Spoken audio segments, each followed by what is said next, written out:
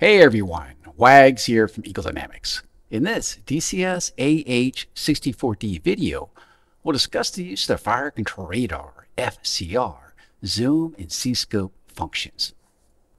The zoom function will allow you to expand a small area of the FCR display to distinguish targets in proximity and more easily engage them.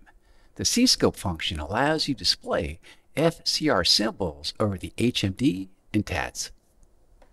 These functions are crew station independent, meaning use in one station will not affect the FCR display of the other station. To use zoom, the station that wishes to use it must have the FCR selected as the site. For more detailed accounting of the FCR, I've listed links to previous videos on this topic. Let's get started. Okay, so first, let's take a look at the zoom function. And as you can see, we're here in the CPG seat. First things first, let's go ahead and do a single scan burst and see what's ahead of us on the FCR.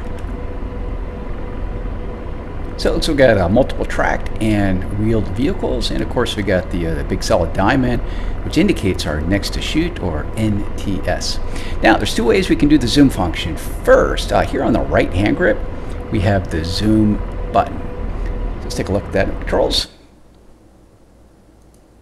So CPG, right hand grip, second from top, right hand grip, display zoom button. And I have it attached to my joystick. Okay, so I'm going to go ahead and press the zoom button. And it does that, it zooms in a 6:1 over the next to shoot, or the NTS. If I hit it again, it'll come back out.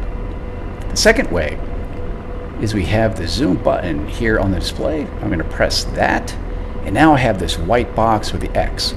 And using the display cursor, I can move it where I want. Say over these three tracked vehicles here, press and release the cursor enter button, and now it's zoomed in 6:1 at that area. And at this point I can go ahead and designate one. Say place the cursor over this tracked vehicle here, press and release, and now it's my next to shoot. Or of course I could put it up next to shoot here. Continue to cycle through.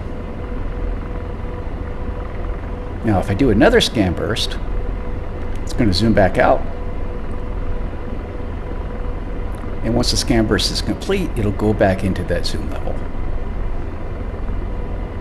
And exit out of zoom. So zoom is a really handy function, particularly when you have a bunch of vehicles all close to each other, and allows you to discriminate them for more precise targeting. Next, let's take a look at CSCOPE, and this can be used independently between the pilot seat and the CPG seat, where we are now. So to use it, we're going to go to the FCR page, and here at the top at T1 we have CSCOPE. Let's go ahead and press that. We can see that our site is the HMD, and we look up and ahead, we can now see those symbols that we're familiar with through the FCR, and those include the unit type like tracked or wheeled, the next to shoot, the alternate next to shoot, as well as X for the targets that we've engaged so far. Now if we go to the TADS, we can also see the symbols through the TADS as well. I should just take off the HMD, and we can see the symbols up on the TADS as well. And as you might imagine, this is a great tool for coordinating attacks. Also, if you're a multiplayer and you don't have an FCR on your bird, you could receive data link targets from your wingman and then still see those targets using the CSCOPE. So folks, I hope you enjoyed this video on zoom and CSCOPE, and I'll see you next time.